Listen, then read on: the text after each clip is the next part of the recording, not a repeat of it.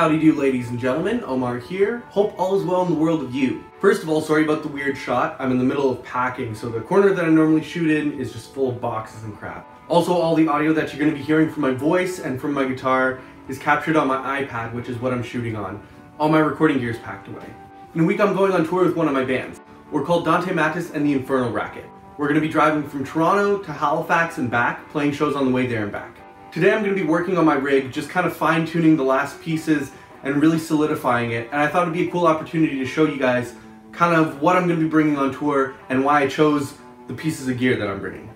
If you're familiar with my channel, you know that I'm really pedal-centric, so obviously my pedal board is going to be a big part of this video. But let's start with the guitar and the amp.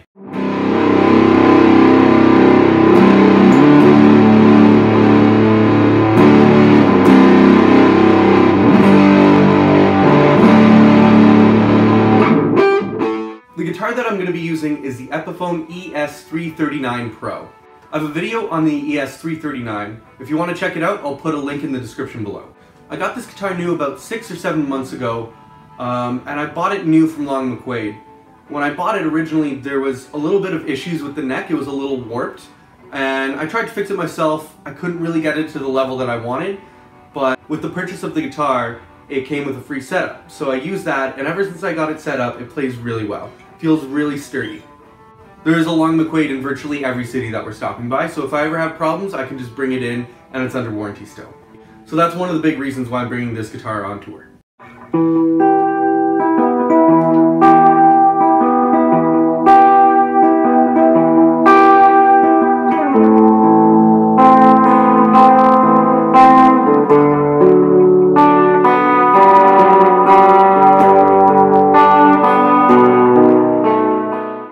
For my amp, I'm using the Epiphone Valve Jr. I've done a video on this as well, and if you want to check that out, I'll put that in the description below. Obviously, there's only one knob on it, so it can be a little bit dark, and I have to kind of compensate that with my gain pedals. And we'll get to that in a second. There's 2 reasons that I'm bringing this amp on tour.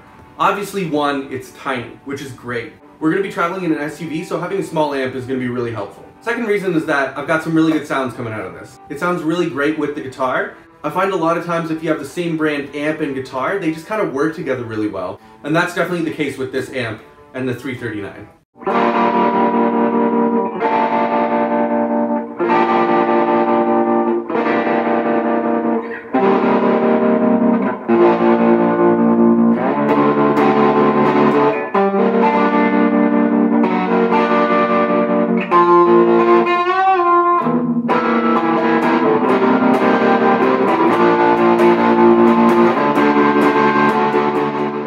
Alright, now onto the board.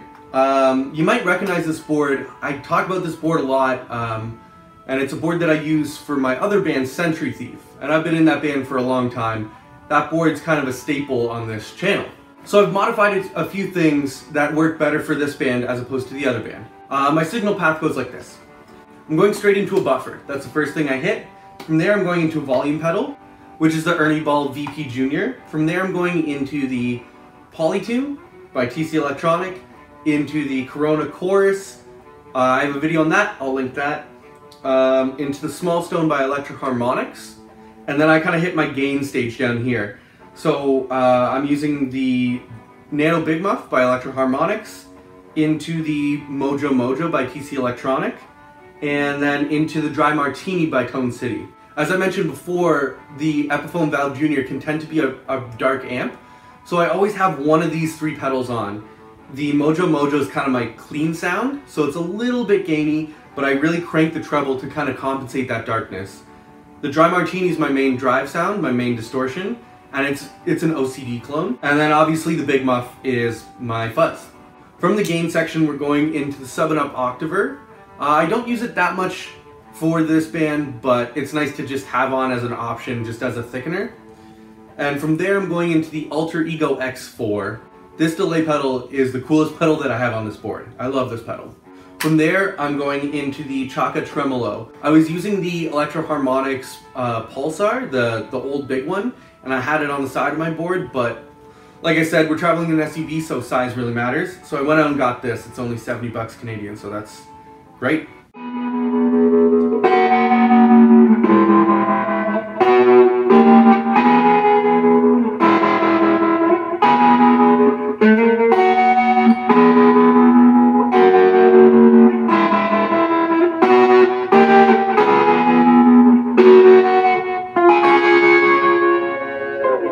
Alright guys, that's just about it. Be sure to subscribe to this channel. I'm going to be doing a little vlog series. I'm bringing my iPad with me on tour, so you can kind of follow us along the tour and see how it goes. Like, share, subscribe, all that good stuff.